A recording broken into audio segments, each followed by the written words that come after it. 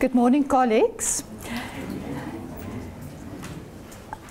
In connection with what our keynote speaker, Dr. Mashipata, said earlier, the success rate is dependent on 3 items: your teaching methods, are your students in class, and are they actively participating? And I'm also of the belief, if you can encourage your students to actively participate and just at least attend all your classes, then we can improve our success rate. Now, with this in mind, with the needs that I'm encountering in my classes, I requested my needs with C-Factor is a company that programs specifically biometrics and how to implement that onto certain systems, etc. And the actual problem that derived from why I started with this biometrics in class as a prototype was because I'm lecturing very large classes. It's a continuous assessment subject, and I'm training teachers how to teach. So they need to be in my classes to actually develop the skills I want them to develop as beginner teachers. And if they're not there, how can I teach them effectively? I use attendance registers, paper-based. Every period I threaten them, say, right, if you don't attend my classes, 80%, you're not going to pass, it's continuous assessment. But still, there's only about 75% usually of the 120, 90 students in the class. And if I ask them to participate and ask questions or just to come and present their findings, because they've got to present as much as possible, they will just sit there. I have to physically mention their names and say, come forward, please, come and tell me what is your answer. I've got to drag them from their seats. So I thought, sure, this is taking a lot of toll from me and a lot of energy during my lessons. Therefore, with the help of Magda Kuyt, my assistant, she programmed it. She's with the company C-Factor. She came up with the idea, use a fingerprint device and identify them and record them as they come into class. And let's test it and see how does that work for you. Now, identifying people is not today, it's nothing new. Way back, even in the Nile region, people used to identify the members of the community by their height, their eye color, and then also scars on their faces and things like that. And even in the 14th century, it was recorded that the Chinese people used to identify their children with their foot and palm prints. And then also in 1920, I think you've heard his name before, Bertillon. He was actually the guy that started with the fingerprints with the criminals. And then he took those fingerprints of the criminals and he predicted that possible criminals could have the same fingerprints. And then from there it started developing into the technology that we have today. Now, what is biometrics exactly? Now, it is derived from the Greek word bios, which means live, and metron, which means measure. In other words, you measure unique characteristics of a person. It can be his DNA, fingerprint, palm print, even his scent, his iris, his retina.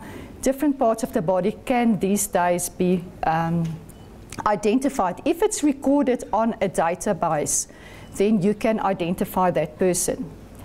Now, if we look at the scanned fingerprint, this is what it looks like when you scan it on the fingerprint device. Most probably many of you have seen it in the banks and where you're going these days. You need to do your biometrics if you apply for a visa or whatever you do.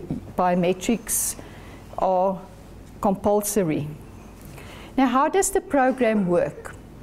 First of all, you need to enroll. Now, the ideal is what we want, because this is a prototype, it is not authorized by TUT yet. You need to enroll now all your students. That's what I did initially. With the help of Marta, we enrolled all the students on the laptop with their student numbers, etc. Now that's extremely time consuming. But when the first year students register and they register their student cards, their biometrics are automatically taken. If we can link that to us, to all the lecturers, then that will be very, very nice, because then I don't need to go and sit and compile all these student names and numbers on my computer. Now, first of all, you just log in for the lecture. Then it displays all the names and it's all in red, and it shows to you those they are not in your class yet. Then the students scan their fingers as they come in, and then automatically it finds the data on the database that you have entered, and that will be now on the ITS system as such. And then it records the student is present and it marks him in green. Now what's nice about this is, so often a student comes to you at the end of the year, ma'am, please, I've been in your class every period and now I'm failing, can you help me please, I need extra 5% or whatever. Then it's difficult, even though you've got your paper-based attendance registers, it's difficult to go back and recall, go through all your papers. You know, as researchers, how much time is so precious for us to go through all that papers just to see which term was he present, wasn't he present, what. This I can see immediately. He was present this year, only 20% in my class. Or he was there 80% or 100%, and what he's asking me, requesting, is actually very legit. He's got a very good reason. I can believe him, whatever his excuse is. Now, this is what we initially did in the class. They came in and I recorded. And then, okay, she took a bit longer. But it can go, it goes very quickly, and then I can just go and sit down eventually. Okay. Then now the other thing was also active participation. I've been doing that for a long time. I give them like a GSD buck. That means if you actively participate and you give a significant comment in my class, I give you a GSD buck. At the end of the period, you can just come to me, I record that. But that takes also extra, it's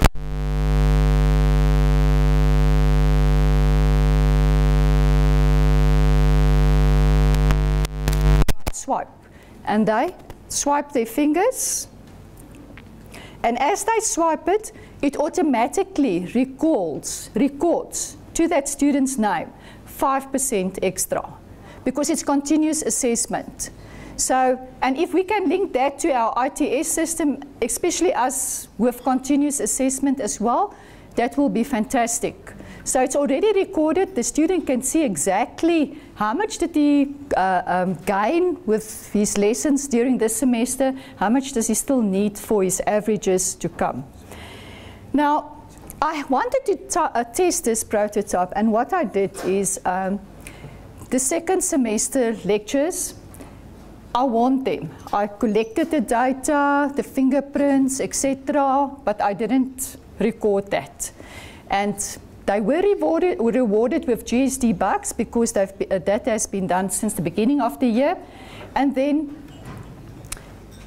I compared the second semester, where the fingerprint device was not used, with the third semester, and I want them. When you step into my class the third semester, I'm going to record with a fingerprint device, and you need to be there in my classes. Now, okay, the research, what I wanted to test is, can it encourage active class participation, and can I record it accurately, and can I also record the attendance accurately? Now, this was the second semester. The results. The top one was the class attendance, and the bottom one the class participation. Now, if we look there, the first lecture, 65% attended, and then 29% earned their class bucks. Now, I asked him where were the others, because only 65% were present. And they said, no, they're still at home. There's a tendency after the recess, maybe all of you encountered that, after the recess, students tend to come 2 weeks later. And then you ask them, why were you not in class? No, we've got financial problems and didn't have transport, etc., etc. So then I believe it. I don't know what these financial situations are, etc. Second lecture, it starts picking up because now more of the students are on campus. Third lecture, it was going well. Fourth lecture, they were writing a test, so everybody was in class and they were asking questions. They wanted scope because they wanted to do well. And in the fifth and sixth, it started to decline again because now we're going to teaching practice, and now they were already packing up their stuff again for wherever they're going. Now the third semester was interesting because when they first stepped in the first lecture, it was amazing to see 78%, still not 100%, 78% were in class. And strange enough, only 12% now had financial problems, not being able to come to class. Or most probably the others planned better. I don't know, I just make the assumptions. They planned financially better so that they know they should be in the GSD class the first lecturer, not the second lecturer. And it picked up. The second lecture, it was amazing. It was 85% and 42%. Third lecture, they had the sports day, and that was amazing. I thought I was going to have nobody in class, and still they came to class. So, and the fourth lecture and the fifth and the sixth also were very high scores that showed to be. But also I make the assumption it was the third semester, it was the end of our continuous assessment, so the possibility is there. They realized, okay, I'm failing my GSD now, maybe I should come to class, participate actively, and then I can earn some more marks as such. But nevertheless, when I compared the final results, when I compare the two with each other, what I found, there was an overall improvement just by that fingerprint. I think they didn't know exactly what was happening now. What am I doing now? That fingerprint device encouraged them to come to class, even though it was just 12% more of them. And then also 8% more actively participated in class. Now, I just want to point out the disadvantages and the advantages. For me, the disadvantage was it took a lot of my time to enroll all these students and collect their fingerprints. But like I said, if student registrations can do that for us and just link it to our ITS, there's no problem. I won't have any work to do. But now, the advantages are numerous. It saves you lots of time. Sending attendance registers through to large classes. They sign on for each other. The other thing I found out the other day is they wrote tests for each other. They pay each other. Second year's academic performers write tests for the first year that is not doing so well. You go and write, because now there's 610 students. Now, how can you now see who's writing and who's not writing?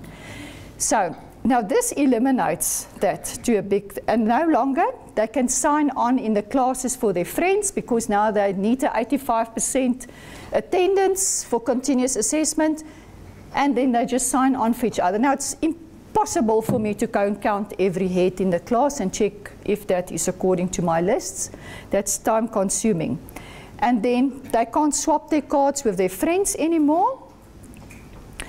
You can accurately record it. The marks are immediately available if the ITS links us in. And then all students are included and all gets a fair chance to improve his marks. Like our keynote speaker also said, that we shouldn't say they've got learning barriers or whatsoever. You should design projects and give them an opportunity. Maybe he's a good speaker. Give him an opportunity to participate and earn his marks during class participations. The other thing that is very nice is the parents can log in the ITS as well. So now I'm paying for my child to go to university, but I can log in and check Did he attend his classes? No. How much, what did he receive, how much percentage, and you know, all that. All that data can also be linked to the parents. So the parents can also log in to check the attendance and also the students' marks. That's just a few possibilities. There are numerous possibilities that can be attached to this prototype as such. Now people, that is all I have to say. All I say, this is a cost-effective device. It costs very few for those little fingerprints. The one that I bought was a few, not 1,000 rand even. It was a few hundred rand. Right. So it's a cost-effective device. We just need to implement it if it is agreed. Thank you.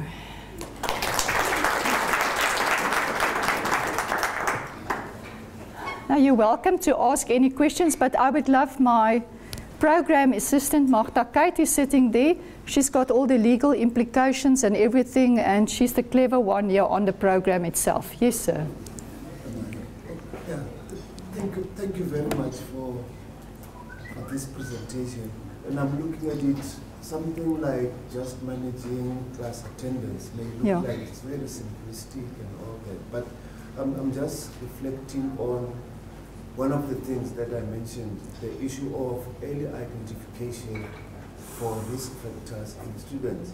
And one of the simplest or basic issue is this issue of class attendance. Yeah. And if you really have this near accurate measure of monitoring just class attendance, it is very possible that you are able to see which students have tendencies for, you know, falling at risk, and then you are able to identify that very early, because you can see that pattern across, you know, all your classes. That's so true.